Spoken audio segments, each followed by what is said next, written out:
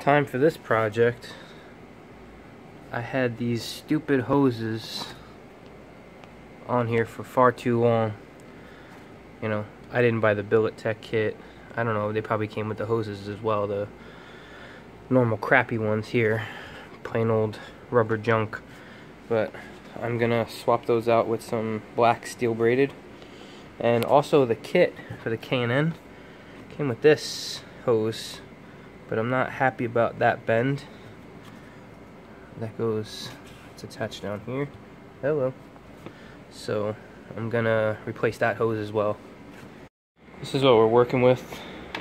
I originally bought some of this from this one website, but I didn't realize that for the first hose of the catch can that I needed more than 12 inches. I actually needed 15, and they only sell this in foots. So that was no good. Then I found a website that sold it in, I think, 5, 10, 15 feet. And if you look at them, it's actually better quality here. Maybe it's just me. It looks shinier. I like it better. More refined.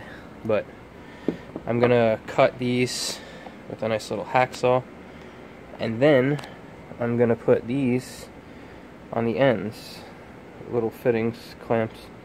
Try to keep up with that black, blue, and stainless look. So we'll get right into it.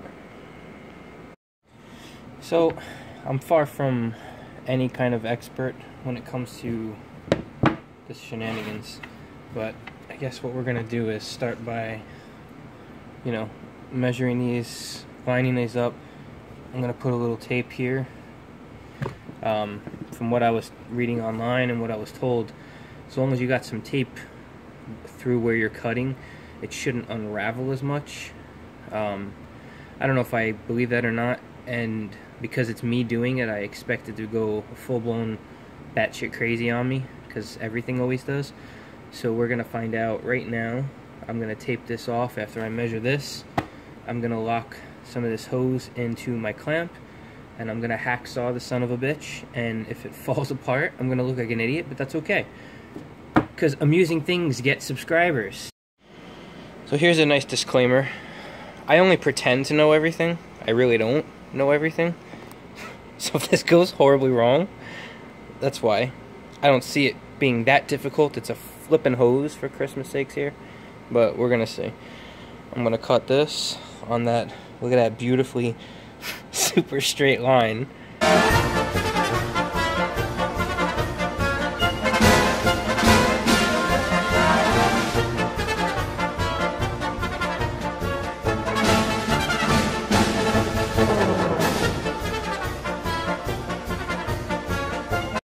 All things considered, that's not that bad.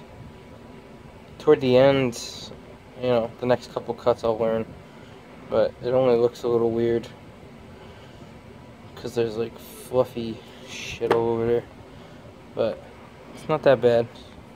It's not like fraying like I thought it would, so disaster averted.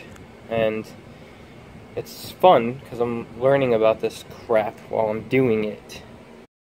So for those of you that don't know much about these little end caps, because I didn't know much about these, I always saw them on pictures and I'm like, well, that looks cool, but how do you do it?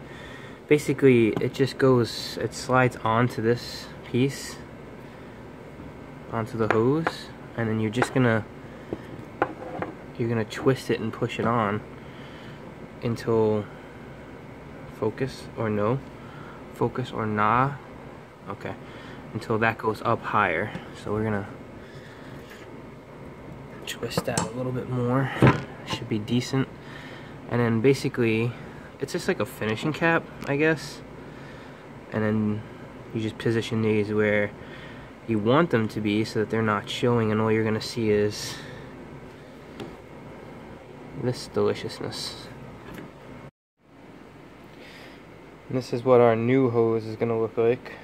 You know, pop that bad boy in there, and I think it's gonna give a nice little contrast. This first one went on easy, and I think it looks pretty sweet. I think it looks pretty damn sweet.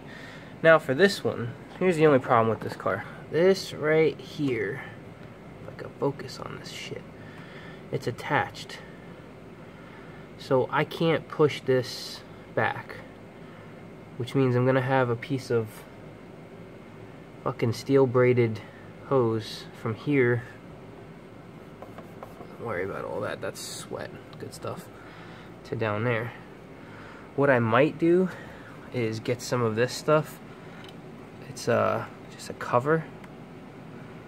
I might get a little of that and put it over that as like a little finishing piece, kind of, so it doesn't look as shitty. I don't know. It's still gonna look a little bit weird just because that's gonna be basically chilling here. You know, this hose goes on like this, and that is a wrap. So just gonna do a quick overview.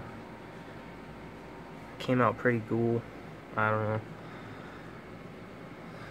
And this one was a pain in the ass because originally there was like some kind of weird S shape.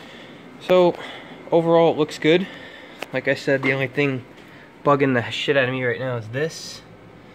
But as I mentioned, I was gonna just cut this off.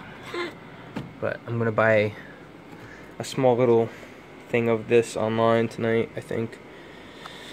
And here's the other good news. I ordered a new camera. Nothing super crazy fancy, but it's gonna be here hopefully sorta soon. So I won't have to film on my Android phone anymore, thank God. And hopefully the quality's better. Hopefully the audio is better. And the pictures and everything will just get an improvement, hopefully. We shall see. But when that comes, I'll do a little unboxing type review of that, and I'll take the car somewhere and I'll do a bit of like a side-by-side comparison of audio and visual of the car, so you could see if there is a difference. But other than that, thank you for watching.